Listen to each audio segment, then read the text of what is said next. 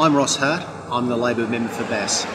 I visit North Eastern Tasmania on a regular basis. I was visiting here today talking to constituents about important issues in North Eastern Tasmania. Talking about tourism development, talking about the business development here in Scottsdale and the wider North East. We just had a fantastic pasty here at the Scottsdale Bakery, the home of Prickles Pasties. Do yourself a favour, come out here, come out to Scottsdale, have a look at the RSL Museum here. You might want to have a pasty, you might even want to have a bike ride on the North East Trails. Fantastic part of my electorate. Come to North Eastern Tasmania.